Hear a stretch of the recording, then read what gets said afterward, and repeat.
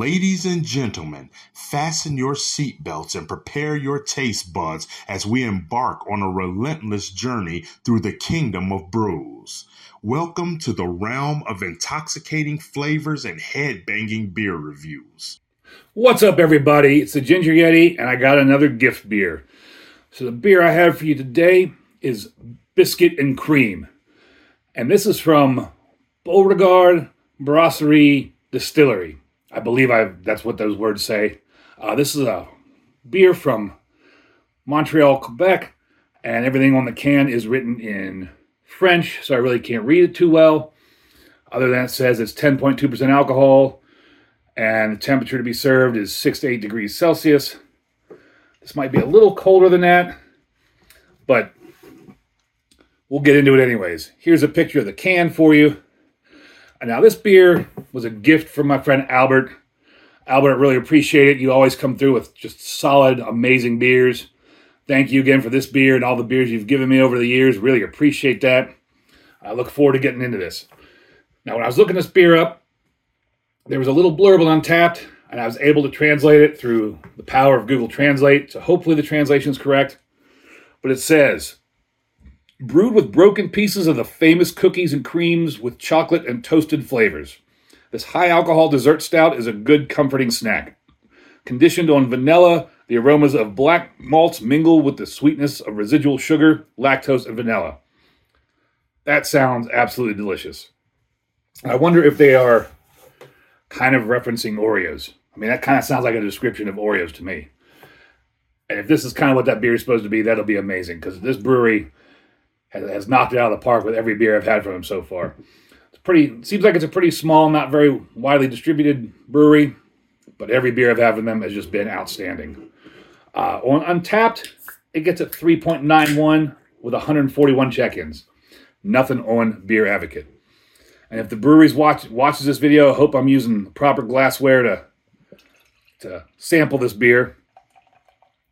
And that is just pouring out a jet black, dark. Yeah, that's jet black and dark. Lots of carbonation on the original pour there. I mean, you can't see through that at all. That's a 40 on the SRMs for sure. A nice khaki brown head.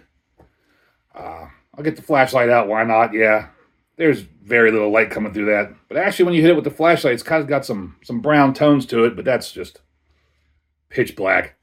I mean, get that flashlight off there. That's as dark can be, basically. So I didn't get any big smells off the initial shaklook. Stealing that word from Alan from One Flight Down. I love that word. But we'll go in for a sniff.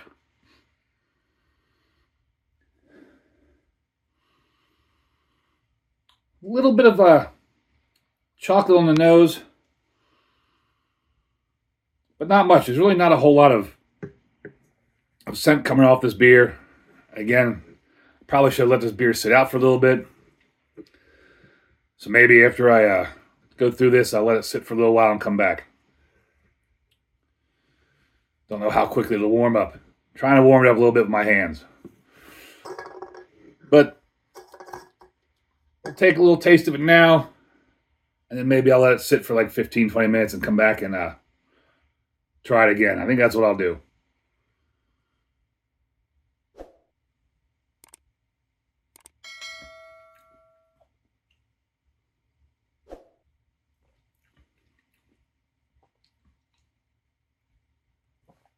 For as much carbonation was in that when I originally poured it, don't get in the mouthfeel.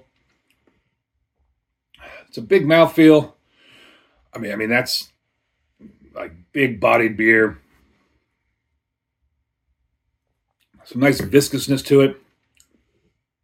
Get some nice chocolatiness to it. Not picking up any vanilla really.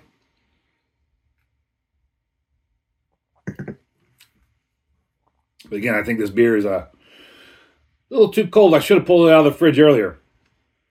So what I'm going to do is, because I want to give this beer a proper review, I'm going to let this beer sit for about 20, 30 minutes. Then we'll come back into it and see if the flavors have opened up. So Be patient. We'll be right back. And we're back. So I've let this beer sit out for probably 20 minutes now, warm up some. Go back into it, see how it's changed.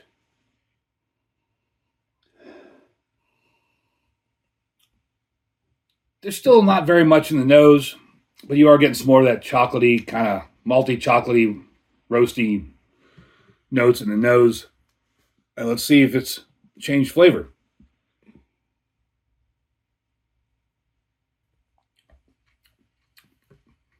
Yeah, more of the chocolate's coming out now, some of that vanilla.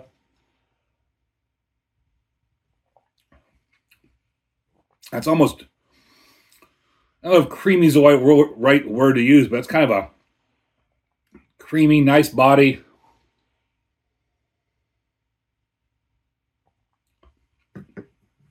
It does have a little bit of viscous body, but it's like a creamy almost body. Nice chocolate notes, some vanilla in there. It's a really well done beer. Definitely needed to warm up a little bit. It's probably still not warm enough, but this is an excellent beer. Big horns up for me. Beauregard, you've knocked it out of the park again. You got to keep doing what you're doing. You're making phenomenal beers. Albert, thank you so much. Always appreciate it. Hopefully I get to meet up with you sometime this year. If not in May, then maybe in the fall we'll see each other. Really appreciate it. Thank you very much. And as always, embrace the adventure. Man, that's just a nice, creamy, chocolatey, nice beer. That is really good. Wish I could find these beers down here by me. Just great beer.